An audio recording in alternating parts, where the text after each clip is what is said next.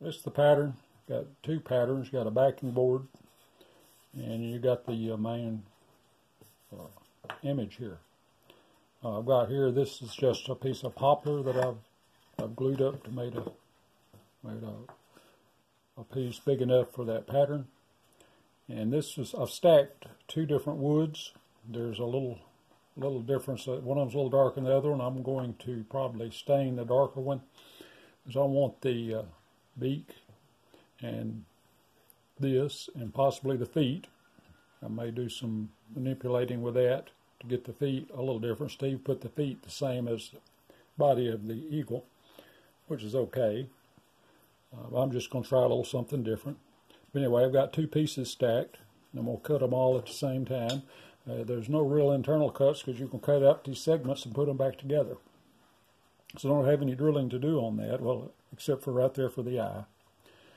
But anyway, I've got these ready, got them mounted, and I'm going to drill that one hole, and I'll get it to the scroll saw and start cutting it.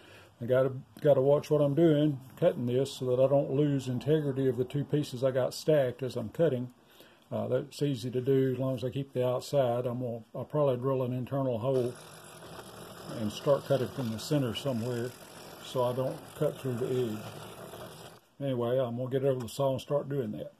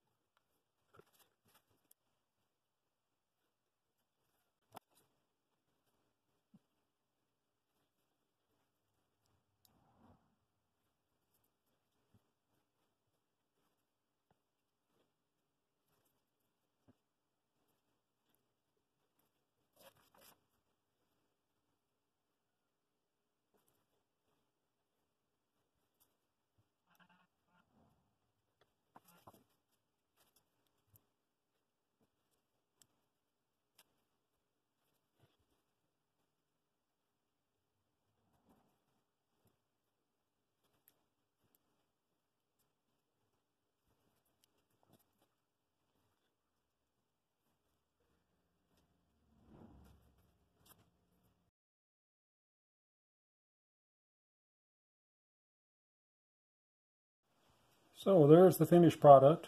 As you can see, I ended up making 2 of them. I stack cut it to get differing woods for these 2 pieces and this one. So I took the pieces from the other one and put it together, cut a backing board. I used the stain in a little different configuration and tried to make it look a little different. I like the way it's turned out. My wife has kind of advised me on some of the colors. She liked this. She said it made it look like a bald eagle. Anyway, I hope you like that. It was kind of fun to make. It's a little bit different. That's segmentation, but it borders on intarsia in a way. But I kind of enjoy that. And the way I sanded these, I used a jeweler's file. I used a flex dremel. I have a dremel here with a flex shaft, and I used that little bit right there. And I have a little clamp that I can clamp the small pieces and hold them by hand and sand them on the end of my belt sander where it's rounded over. And I did a lot of that there. And then I'd take the jeweler's file and I'd smooth off the line that it would leave to kind of make it look a little more organic. But the jeweler's file is what I started out with, and I did a lot of the first one with just the jeweler's file, little small needle file that my wife, she was using those. She made a lot of jewelry, and I saw them, and they work great for small pieces like this. So anyway, I use some unusual tools for woodworking to do some of this stuff. Anyway, I hope you like that. If you do, hit the like button. If you're not subscribed, hit the subscribe button and kind of help me out a little bit. I hope you enjoyed this, and I'm glad you watched it, and tune in for the next one. I don't know what I'll do next time, but probably be something different. So thanks for watching.